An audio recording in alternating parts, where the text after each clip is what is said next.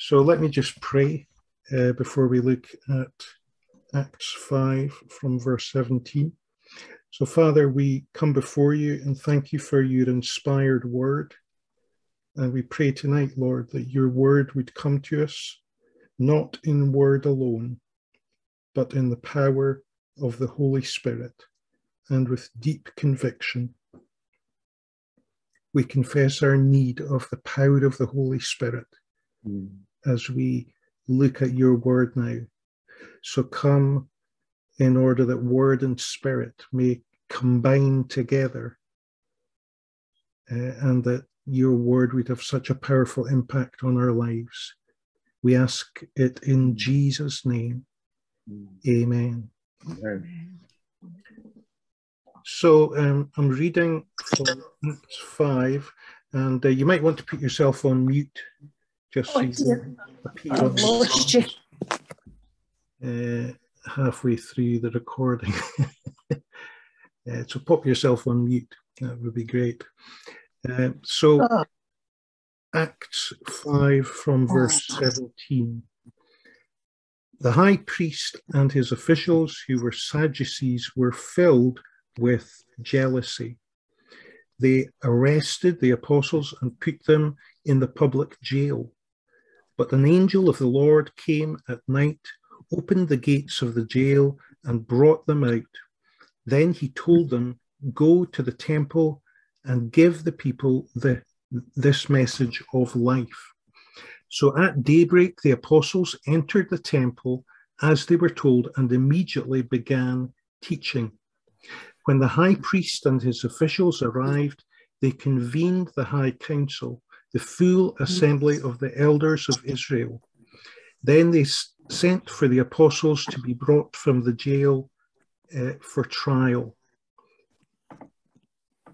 But when the temple guards went to the jail, the men were gone. So they returned to the council and reported the jail was securely locked, with the guards standing outside. But when we opened the gates, no one was there. When the captain of the temple guard and the leading priests heard this, they were perplexed, wondering where it would all end. Then someone arrived with startling news. "The men you put in jail are standing in the temple, teaching the people." The captain went with his temple guards and arrested the apostles, but without violence, for they were afraid the people would stone them. Then they brought the apostles before the high council, where the high priest confronted them. "We gave you strict orders never again to teach in this man's name," he said. "Instead, you have filled all Jerusalem with your teaching about him, and you want to make us responsible for his death." But Peter and the apostles replied, "We must obey God rather than any human authority. The God of our ancestors raised Jesus from the dead after you killed him by hanging him on a cross. Then God put him in the place of honor at his right hand as Prince and Savior. He did this so the people of Israel would repent of their sins and be forgiven. We are witnesses of these things, and so is the Holy Spirit, who is given by God to those who obey him." When they heard this, the high council was furious and decided to kill them. But one member, a Pharisee named Gamaliel, who was an expert in religious law and respected by all the people, stood up and ordered that the men be sent outside the council chamber for a while. Then he said to his colleagues, "Men of Israel, take care what you're planning to do to these men. Some time ago, there was that fellow Theudas who pretended to be someone great. About 400 others joined him, but he was killed, and all his followers went their various ways. The whole movement came to nothing. After him, At the time of the census, there was Judas of Galilee. He got people to follow him, but he was killed too, and all his followers were scattered. So my advice is leave these men alone. Let them go. If they are planning and doing these things merely on their own, it will soon be overthrown. But if it is from God, you will not be able to overthrow them.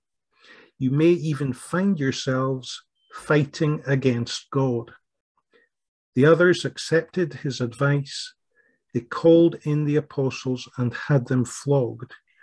Then they ordered them never again to speak in the name of Jesus, and they let them go.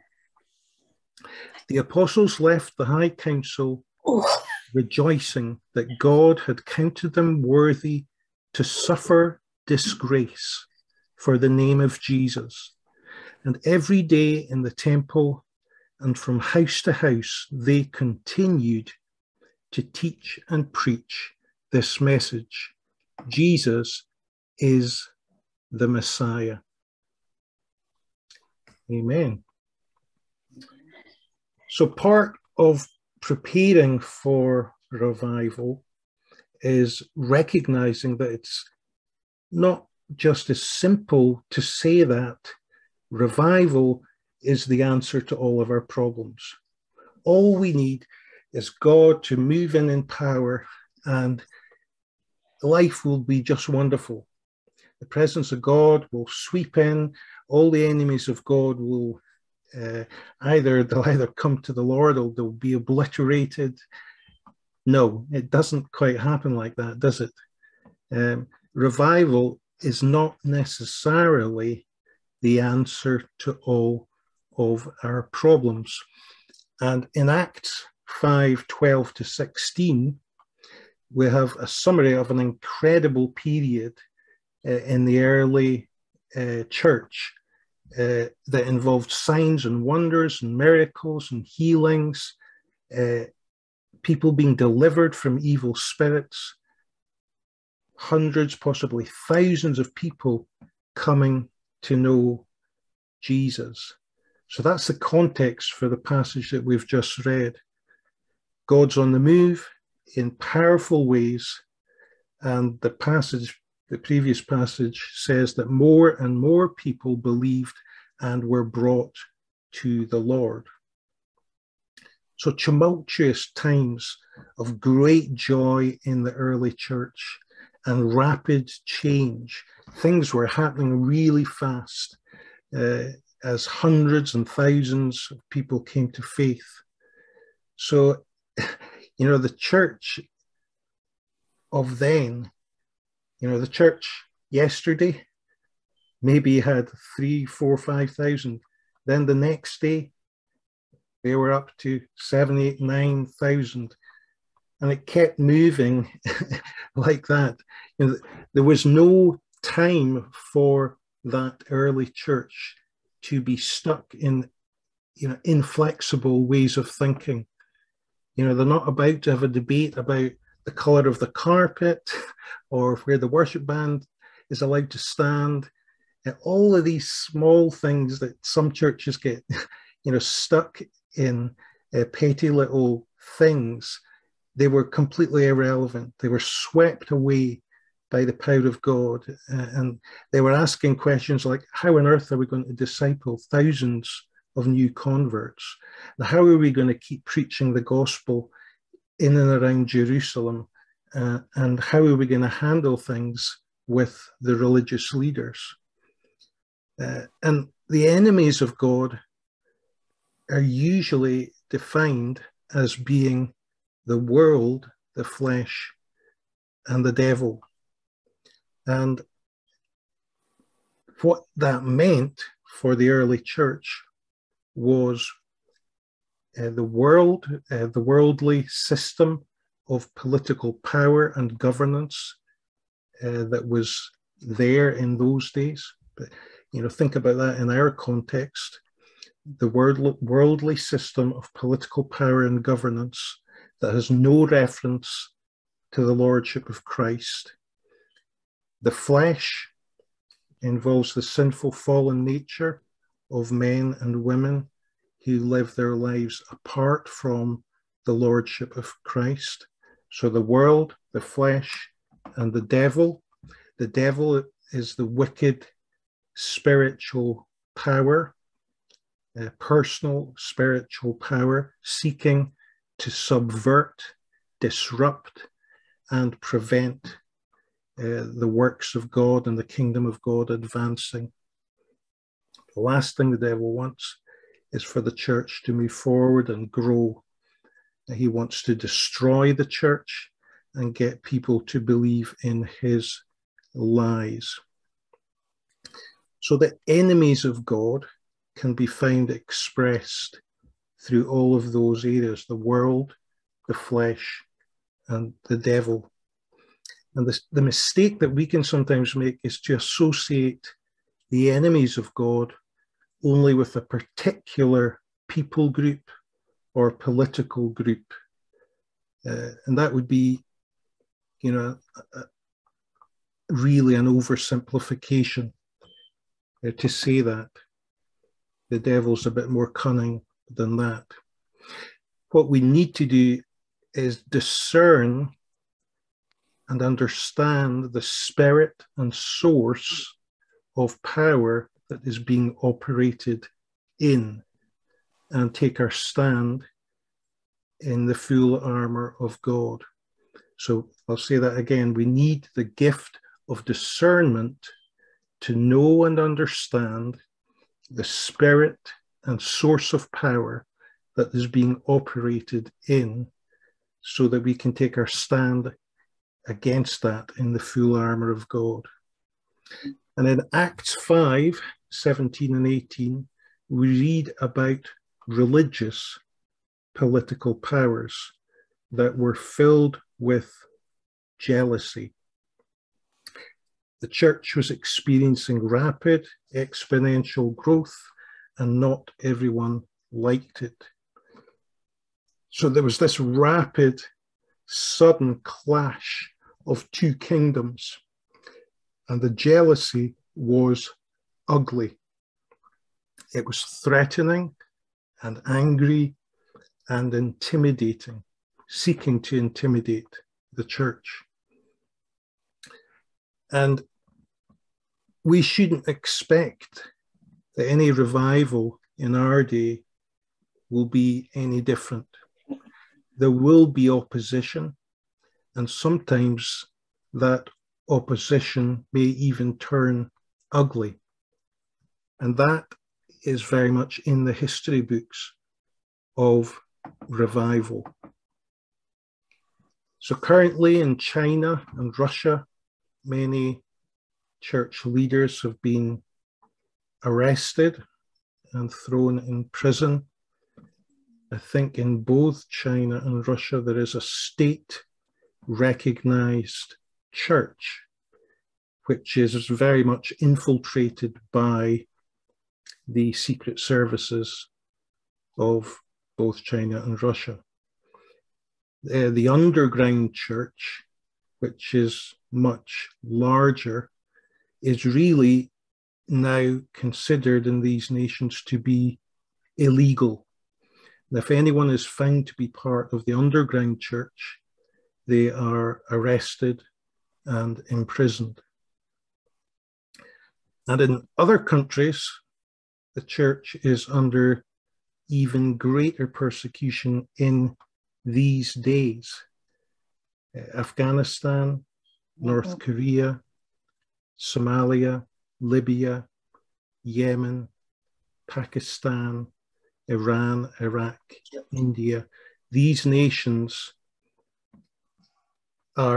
Christians are facing severe persecution.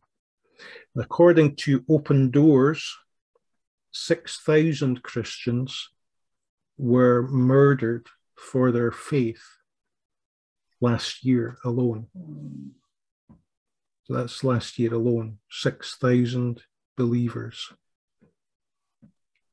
So persecution of the church, and especially church leaders, is on the rise. In Acts 5, the source of the opposition was jealous political religious powers. They saw their own power base being eroded, and thousands of regular attendees were leaving the synagogues and converting to Christianity. And they just were not willing to stand aside and watch that happen. What about Scotland and the UK? This is where the application starts getting a bit more interesting. Where are the enemies of the church in our context?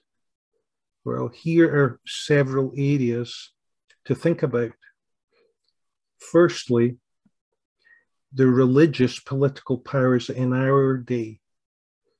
How are the current religious political powers in the UK and in Scotland, how are they in opposition to God? Well, if you think about the Church of Scotland General Assembly over the last 5 years or so, and the introduction of gay marriage, that was voted through by a majority of church ministers. But it's not just about the Church of Scotland.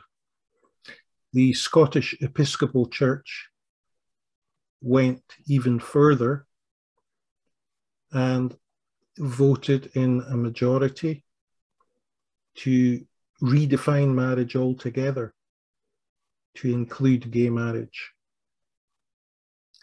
And it's not just about Scotland. There's a large group in the Anglican Church moving in that direction. And the Methodist Church, in the last 6 months or so, has also accepted gay marriage. So religious political powers acting contrary to the Word of God and standing in opposition to the Word of God. How can God bless such a church? So we need to pray into that. The religious political powers in our nation. And many of these people who are exercising religious political power, they don't even know Jesus. It's just a job. Secondly, secular political powers. And David Holdaway spoke about this a couple of weeks ago. In fact, was that last week? Yes, it was. That was last week. He spoke about the secularization of Britain. And if we look at some of the behaviors within our government, both the Scottish government and Westminster, in terms of immorality, lying, cheating, policies formed on a liberal agenda, liberal and moral agenda, all going in the wrong way, away from the Word of God and the ways of God. So we need to be praying for those in political power, that they will exercise integrity and honesty and be the kind of leaders that can be actually looked up to, rather than, in recent days, if you look at the press and the media, it has been really utterly ridiculing the Prime Minister and many others in government. An absolute mockery. that's the sad reality of secular political powers that have really turned away from God and his ways. Thirdly, is the enemy within.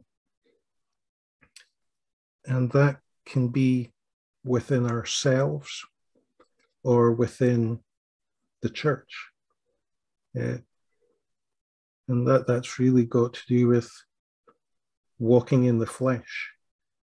When Christians backslide and walk in the flesh and compromise,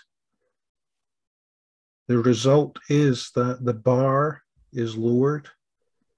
Things in the church become acceptable that are not acceptable in the Word of God. Mm-hmm. And we compromise and we sweep things under the carpet. And how can God bless that approach to church life? He can't. So we pray that the Holy Spirit will do a deep work in our own hearts where there's compromise, but also in the wider church.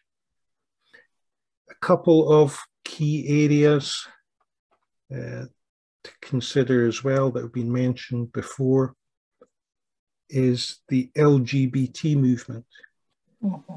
and how that has influenced many churches, many church leaders who are now embracing gay marriage, and the power of that movement to influence the nation to accept a particular morality that is contrary to the Bible. It's an incredibly powerful political movement. And we really need to pray that somehow God will break the power of that movement over the nation. And that the word of God will be lifted up again and honored and obeyed as the word of God. And lastly is the pro-abortion movement, mm-hmm. where millions of the unborn have been sacrificed. It's such a tragic loss of millions of lives through abortion. And the attitude in the UK against pro-life is so entrenched. It's, there's more openness to pro-life beliefs in America. And there's maybe even the possibility of Roe versus Wade being turned around in America. But in the UK, there is such a widespread acceptance of abortion, pretty much abortion on demand. So somehow we need to pray into that the power of that would be broken. So what can we learn from the early church in Acts 5? Well, firstly, we need to ask God for dynamite. The Greek word for power is dunamis. So Acts 1 verse 8, you will receive dunamis, power. Mm-hmm. You will receive power when the Holy Spirit comes upon you, and you will be my witnesses. The only reason that the apostles were able to stand up with boldness and speak out was because they had dunamis power. They could not do it by themselves. So Jesus had promised them that they would know the power of the Holy Spirit, and they received that power. And we need to receive that power in our day, in these days, so that we will be bold and gracious to speak out the word of God. And we need to be prepared to speak out,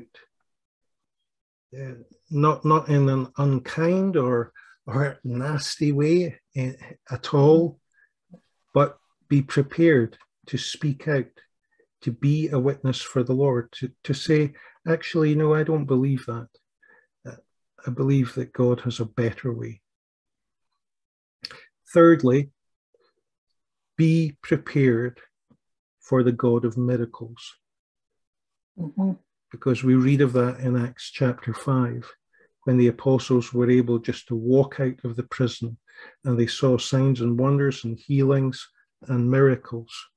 It's the same God today as in Acts chapter 5 that we believe in. So be prepared, be open, be willing to lay hands on the sick and pray for healing. Mm-hmm. Ask for the prophetic word that will break open a situation. Ask for words of knowledge that will break open people's hearts to be open to know Jesus for themselves. And fourthly, be prepared for persecution, but don't go looking for it. So we're not trying to goad people into persecuting Christians,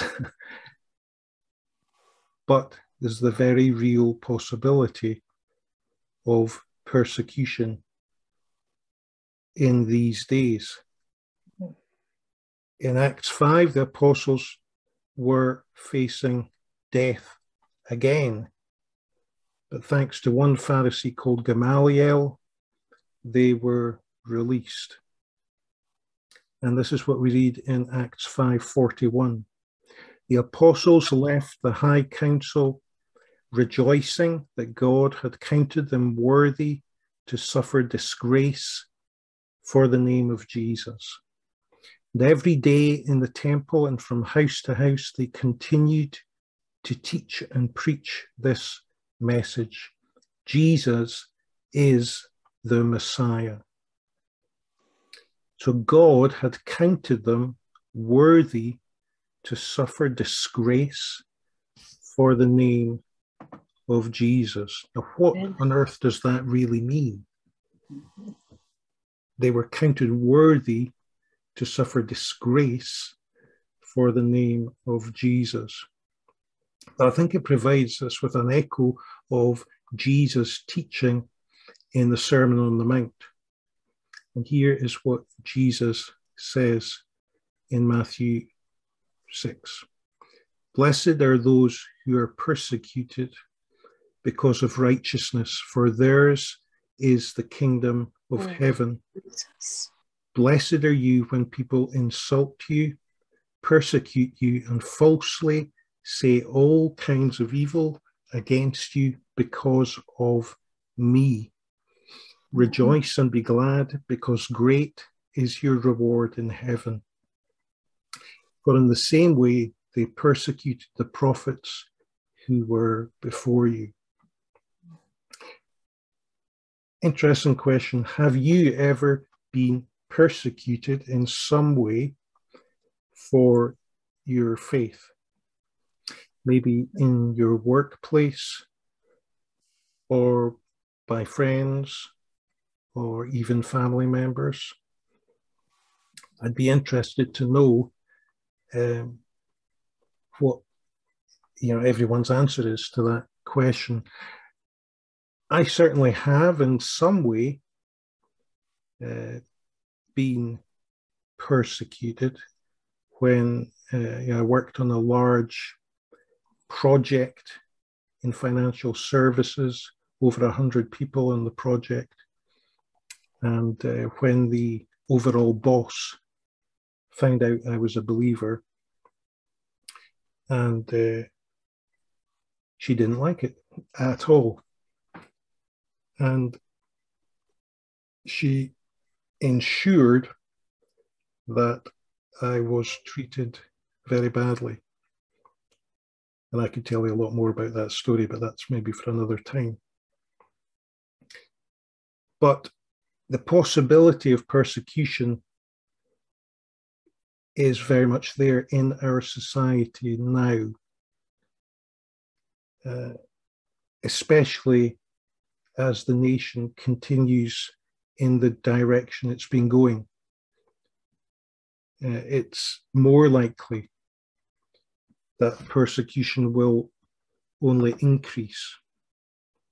Now, we don't look for it, and we don't behave in such a way that deliberately provokes persecution, but I do believe it will come nevertheless. And Jesus says that for those who face persecution because of him, their reward will be great in heaven. Persecution makes no earthly sense at all. It's horrible, it's terrible, it's evil. But in the light of heavenly reward,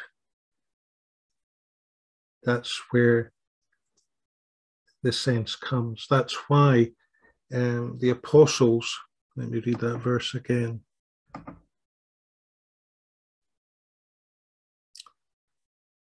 Verse 41, the apostles left the high council rejoicing that God had counted them worthy to suffer disgrace for the name of Jesus. So what I thought it would be good to do during our prayer time is to ask the Lord for this dunamis power in our own lives, but also in the wider church. You will receive power when the Holy Spirit comes upon you, Acts 1:8, and you will be my witnesses. Of course, the Greek word for witness is martyr. In other words, a laying down of our lives so that the power of God would flow through us. So we pray for boldness for the church in these days to speak out.